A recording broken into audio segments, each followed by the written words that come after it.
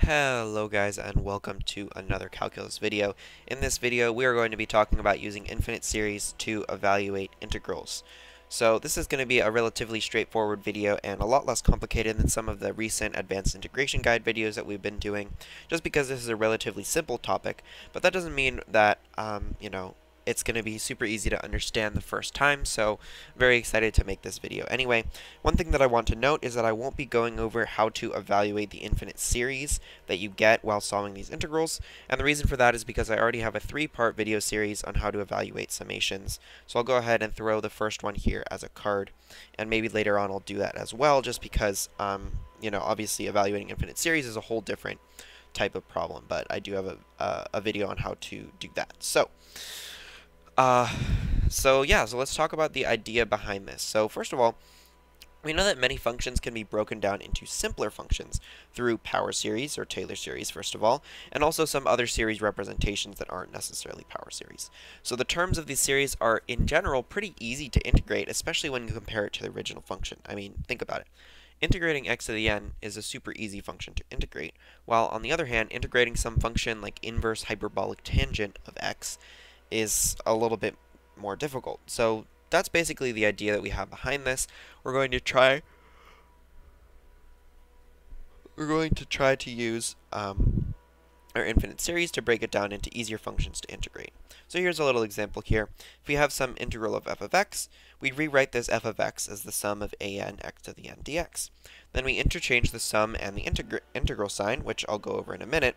So we get the sum of an times the integral of x to the n dx. And we end up just getting the sum of an x to the n plus 1 over n plus 1. So now let's talk about the Fubini / Tanelli theorem. So this allows us essentially to interchange the integral and the summation, as you can see on the right here. However, there is one condition that we need right here, and that is that if we replace our f sub n of x, our sequence of functions, with the absolute value of the sequence of functions, we will require that this still has to be less than infinity and it has to converge. And essentially, so all we have to do is throw in those absolute value bars, check, okay, well, if I evaluate it this way, is it still going to converge? And if it does, then voila, you have this equality right here, and you can interchange the sum and the integration. Now, this also means, this is called the Tanelli theorem, is that if f sub n of x is greater than 0, it's always positive, then throwing on that absolute value bars doesn't do anything, so that means we can interchange the sum and the integral no matter what, as long as the original integral converges. One thing to note is that these are not the weakest required conditions, so the dominated convergence theorem allows this interchange even when the summation or integral with absolute value may diverge, but this is all real analysis stuff that is a little bit above my level, so we're just going to deal with this theorem for the most part, which will pretty much cover us for any situation. So let's talk about series representations that we want to remember. So right here I have some really common power series, and one important thing to note is the radius of convergence and the interval of convergence of a power series, because if we're applying these power series in situations where they actually don't apply, for example the power series doesn't converge, then that's completely not allowed, and we'll just end up messing something up. So you always have to make sure that you're only using this when you're within an area of convergence. So for e to the x, sine x, and cosine x, here are the power series. And they converge everywhere in the complex plane, so you don't really have to worry about that. But most power series have a radius of convergence 1, as you can see right here.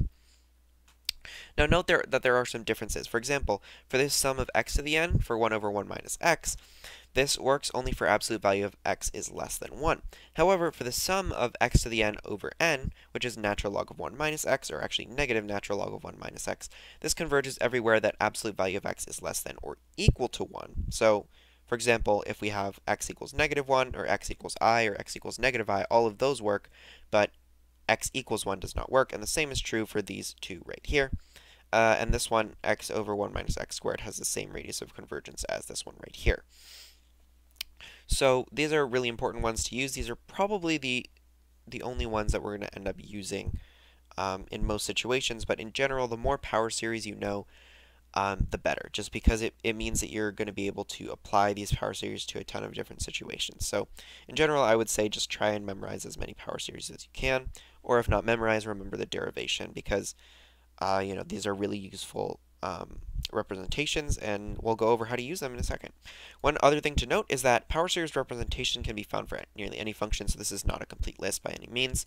Also, some functions have series representations completely unrelated to power series. So, for example, hyperbolic tangent of x equals 8x times the sum from n equals 1 to infinity of this weird rational thing. And cotangent of x gives us this summation, and cosecant of x gives us this summation right here. So, these are other ones always to keep in mind, but of course, power series are in general going to be the ones that we're using. So, let's go over how to actually evaluate these integrals using infinite series. So, it's really a 5-step process, and these 5 steps are all super simple. So, first, we're going to look for functions that can be expressed as a series. Then, we're going to replace the function with the series representation. Then, we're going to interchange integration and summation. Then, we're going to integrate each term, and then we're finally going to evaluate the summation. So, let's see how this looks in terms of math. So 1, f of x is a function that we can represent as a series. So we're going to replace it with its series representation right here. Then we're going to interchange the summation and the integration, and we're going to integrate the terms that are inside. So we end up with these terms right here. Notice that when I integrated, I got rid of all the x's, and I just end up with functions of alpha and beta, because this is a definite integral. So we end up with a n of beta minus a n of alpha, and then we just go ahead and evaluate the summation. So again, I'm going to say, if you're not sure how to evaluate a summation, I have a video series, 3 videos long, about an hour in total, I believe, maybe a little bit more, that can go over pretty much everything you need to evaluate any summation that we'll see in these types of videos. So let's go over some examples. So first off, we have a relatively classic and easy example, integral from 0 to 1 of natural log 1 plus x over x dx. Now, we're going to expand this as a power series because I remember just from looking at my list that natural log 1 minus x or 1 plus x has a really easy power series. So I go ahead and plug it in right here, and then I go ahead and simplify because you notice I have x to the n here, and then I'm also dividing by x, so I'm going to replace that with x to the n minus 1. Also, I can bring anything that doesn't have x outside of the integral sign when I interchange the summation. And also, don't worry, Fubini's theorem is satisfied in this case. So I go ahead and bring this all this stuff with n outside because it's just the same as factoring out a constant. So anyway, I just end up with this integral, which is super easy to evaluate. It's just going to be 1 over n. So I end up with the sum from n equals 1 to infinity of negative 1 to the n plus 1 over n squared, which is just eta of 2, or pi squared over 12. Let's go over a little bit more of an involved example. So this example I think is a little bit better for a few reasons. First of all, notice that, so we have integral from 0 to infinity of x squared over cosh of x dx. And this ends up being the integral from 0 to infinity of 2x squared over e to the x plus e to the negative x. Now, the difference between this one and the last one is that there's no function in our integral directly that appears to be easily expressible as a power series. And you'll notice that what we're actually going to do here is do something a little bit awkward. So first what we do is we multiply by e to the negative x on the top and bottom, and the reason we do that is now everything is in terms of e to the negative x instead of e to the x and e to the negative x. So we end up with 2x squared e to the negative x over 1 plus e to the negative 2x. And then we remember that 1 plus x equals the sum from n equals 0 to infinity of negative x to the n. And notice that right here we have 1 over e to the 1 plus, or 1 over 1 plus e to the negative 2x. So if we replace x in here with e to the negative 2x, this will actually end up working. Now, one important thing that I want to note here is that this power series only converges if x is, the absolute value of x is less than 1. So we have a little bit of a problem in our integral when x equals 0, because then e to the negative 2x is just 1. But luckily, we don't actually have to worry about that, because whenever we have a Riemann integral, and we're really integrating from the limit as a goes to 0 plus and the limit as b goes to infinity for the top and bottom right here. So we don't actually have to worry about that since we're only tending down to x equals 0. We never actually hit x equals 0. So we can go ahead and plug in e to the negative 2x here, and then we plug this right into the summation, and we get this summation right here. Then we interchange the integration and summation. We get the sum from n equals 0 to infinity of negative 1 to the n times the integral from 0 to infinity of 2x squared e to the negative 2n plus 1x dx.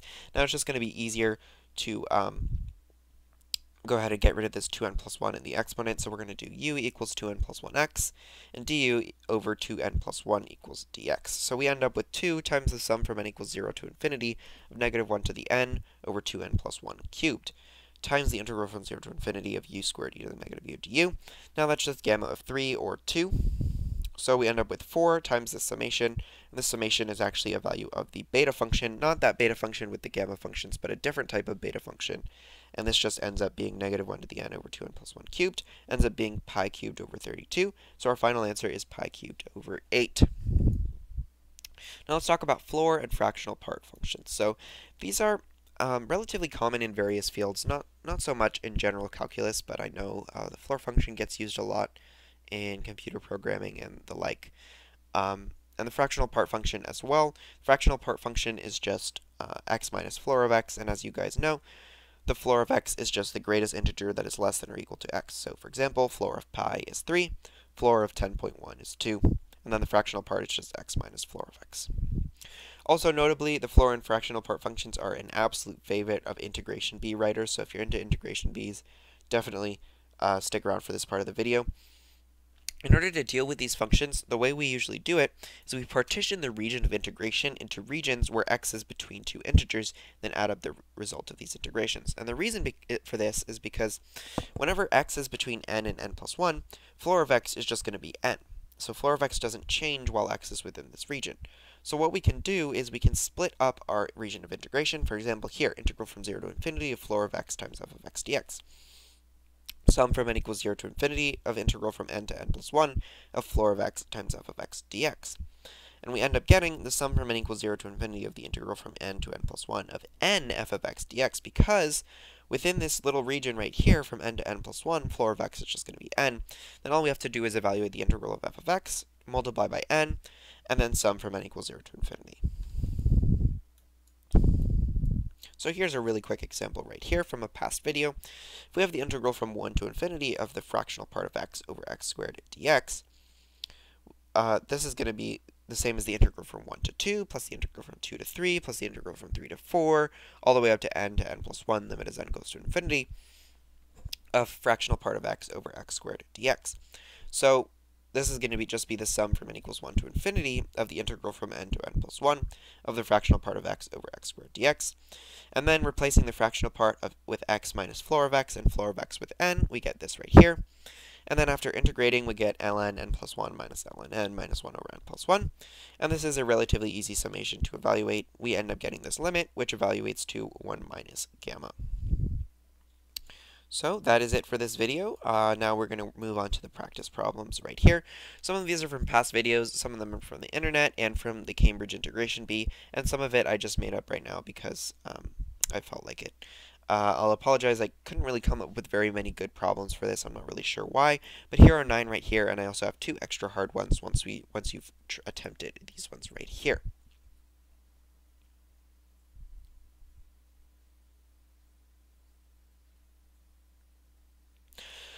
So hopefully you guys were able to figure out all those integrals pretty easily.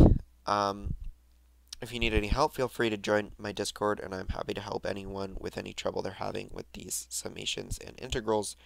And anyway, here we have some extra difficult problems. Now, one thing I want to note here is that both of these I did in previous videos. One of them I did evaluate with summation, and that was absolutely wild. And this one I evaluated with a different method because I actually didn't know that it was possible to evaluate it using a certain summation method here that's absolutely wild and very crazy and gives us this crazy summation that I think is just so much fun. So I think you guys should definitely try this one. But yeah, only attempt if you dare, because these are extra hard problems. And I guarantee they are going to give you a little bit of a hard time. So remember to use infinite series when evaluating these. So, hope you guys enjoyed the video. Yeah, I'll see you next time on the Advanced Integration Guide. Again, join my Discord if you need any help. And yeah, hope to see you next time. Thanks, and bye.